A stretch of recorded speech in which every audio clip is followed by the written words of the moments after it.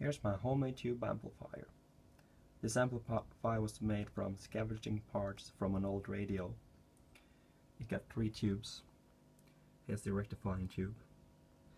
Here's the preamp, and there's the output tube.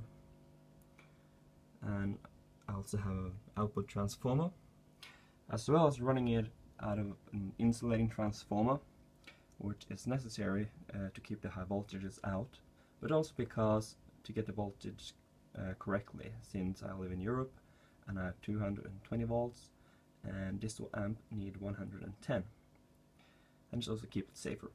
Right now it's on, you can see the tube is glowing, and the speaker is making a little bit of a hum. This one is just a basic amplifier, and it's pretty easy to put together. And let's see if we can get some sound out of it. Just playing some classic. What you doing to me?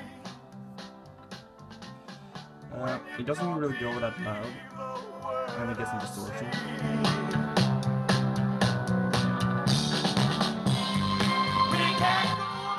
So yeah, it's not that powerful, but it's a small amp and it works pretty great for the amount of time that it took to build.